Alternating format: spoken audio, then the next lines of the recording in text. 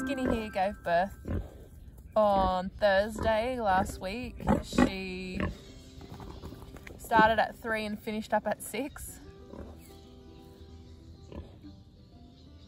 She birthed 11. We have 9 left. One of those being the runt, which he's struggling to stand. He can feed, but he is struggling to stand. Currently he's in the house in front of the fire, just keeping him warm. I feed him every 3 hours, just a formula bottle feed that is specific to animals, but it covers a whole range of animals: puppies, piglets, calves, all different types of infants. This particular formula covers, so that's good. It means that I can have that on hand, and if ever I have a runt or any other baby that's not doing so well, I can put it on that formula and try and give it a helping hand. I stayed out with the piglets the night of, all night, and it was easily the worst sleep I've ever had. Not only was she gassy, but it was a really small, confined spot where the piglets actually sleep under the heat lamp, so I was pretty well crouched up all night. And the next day my legs killed because it was either sitting on my legs or I had them crouched up trying to get away from her. Once she'd gone through the initial labour and she started to sort of come to, she became really aggressive and I felt like she was going to bite me all night, so that was interesting, but it meant that we didn't lose half as many as last time. They're all going really strong now.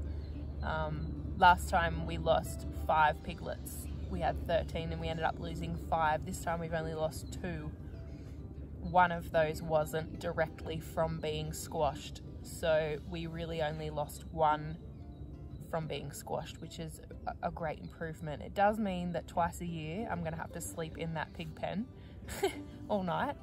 So I'm gonna work on getting that a little bit more comfortable, maybe making that section a little bit bigger. I think that first sort of 24 hours is crucial, not only for delivering all the piglets successfully, making sure that they're breathing when they come out, making sure she doesn't squash them when they first come out, them just feeding and bringing them back to the heat lamp so that they're not going to her for heat, but they're going to the heat lamp for heat, and she then can get up, sit down, whatever she wants to do because the piglets aren't in the way.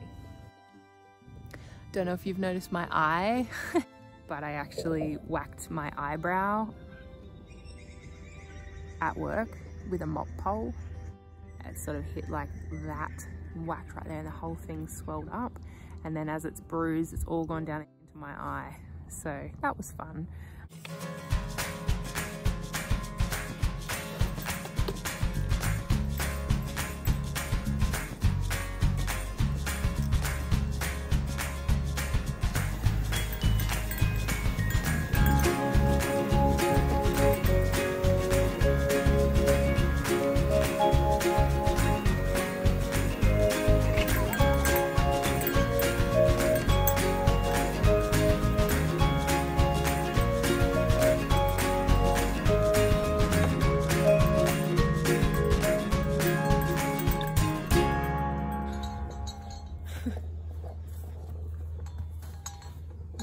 See that very well. That lump right there is actually moving, and I can push on it and it moves. Oh, that was so weird. It just keeps moving, like a head or maybe a leg or something. It'd be pretty, I don't think it'd be a leg, it'd be something big like a butt or a head, I reckon. It's pretty cool. This setup that I have here, I needed to get rid of the weeds from my veggie garden. I can either turn the weeds over back into the soil, or I can weed it and get rid of them so that there's no more seeds going into the soil and hopefully break that cycle of the weeds. Or I can use it as food for my chickens. I know a few people that have small pockets of land but don't own chickens. Owning chickens is really rewarding, depending on what type of breed you get and how confident you are. You can also butcher them and eat them. Oh, thank you. Is that for me? Am I going to water the garden? Oh, before Ray? Give it to Ray. There you go, Ray. Water the garden. Now, it doesn't have to be overly complicated. That coop I'm moving daily to get rid of the weeds that I would otherwise have to either hand pull out or turn back into the soil, which is it's a big job for me. When I don't have a great deal of time, I want something to do the work for me. Not only is it doing the work for me, but the chickens are also getting fed and they're composting the soil that I will eventually grow vegetables back in. I have 3 chickens in that small coop. They're my Indian game fowl that I'll be using for meat chickens once they're mature enough to breed. The other breed that I'm currently playing around with is the Plymouth Rock. I have barbed, which are the stripy ones, and I also have black Plymouth Rock. They're great because they are dual purpose. You get eggs from them. In the warmer months, I get an egg a day. In the colder months, it halves. I get half as many eggs per day. They're a really easy, docile breed, low maintenance. They are a little bit more price-wise than your more common breeds, but like I said, they're dual purpose. So once they're finished laying, once they're getting maybe a little bit older, or if you just want to breed them for meat, you can also eat them. Because they are dual purpose, they take a little bit longer to become the right weight for butchering. But like I said, you're getting the eggs and the meat, so you'd have to weigh that up yourself. If you weren't looking for a dual purpose breeds, a lot of the co-ops or stock feed places sell a egg laying breed, usually a Leghorn, the white one, or an Isa Brown, and that's a really easy way to get started with chickens. But eggs are a really great versatile ingredient in the kitchen. You can do quiche, omelets, you can put it through stir fry, you can have it in salads, you can do dessert. It is endless the amount of recipes that you can use eggs in. It's a really great food source. Things that you should keep in mind, depending on where you live, there's different restrictions on noise and how many animals you can have to what space you have. Wooly! No! No! He just threw that at me. You're cheeky. Don't throw it again. Wally! Don't you throw it again. No. You're gonna feed it to Ray. Hey, you want a rock? Here you go. He doesn't eat rocks. Put it in your jumper. Oh no! No, it's in your jumper. Oh no!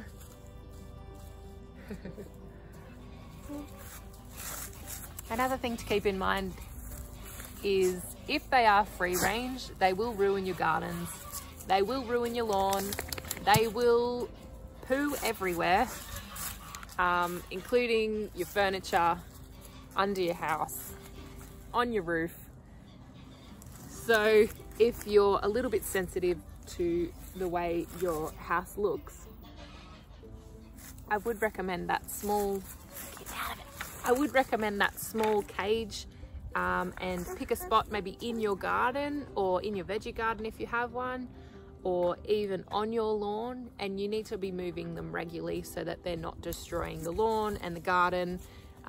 If you don't want to move them all the time, I would recommend you doing the deep bedding mulch setup just to cut back on moisture, and it will reduce the smell.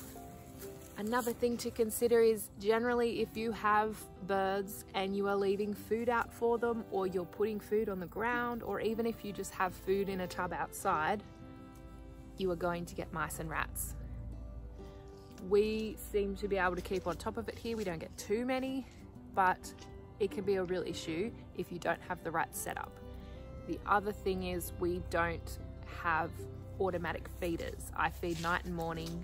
I only give them as much as they need and as much as they will eat. And therefore there's nothing for the rats and the mice to eat. And I think that helps a lot. Shake his hand. Shake his hand. Hello, Raymond. Hello. Gentle. You gotta be gentle. Chicka, chicka, chicka, chicka, chicka, chicka. Good place to start with poultry is chickens. You can get a million different types, fluffy, egg layers, show breeds. It's a really great way to get a little bit of food easily. It's inexpensive, I would say, if you do it the right way. You know, you just need a little bit of bedding and some food and some water and a little bit of time. Oh, you giving Raymond a cuddle? You're fun. Good boy. If you're like us and you like to go away on holidays, we don't have any issues. We're really thankful that we have my parents close by that can take care of the animals for us, because we have quite a big operation here that needs taken care of. But if you just have some chickens, a really great way to have someone to look after them is knowing your neighbours and getting your neighbour to just come over and check on them. If I was going away and I only had chickens, I would probably get an automatic feeder and an automatic waterer, which is, you can just buy them from the stock feed shop. They're not too expensive depending on what type you get. And having that there for them, and then just getting your neighbour to come over and check your chickens to make sure that they're okay, make sure the food and water is still topped up, and that could be every second day. That's what I would do. They're pretty hardy if they're in a small cage. The other option is, with those smaller cages, you can actually pick the cage up and take it to a friend's house. And you can have the small cage with the feed and the water at your friend's house while you go away, and come back and pick them up. Yeah, I think that's it. I think that's what I would do. If you don't have any friends, you could always pay someone.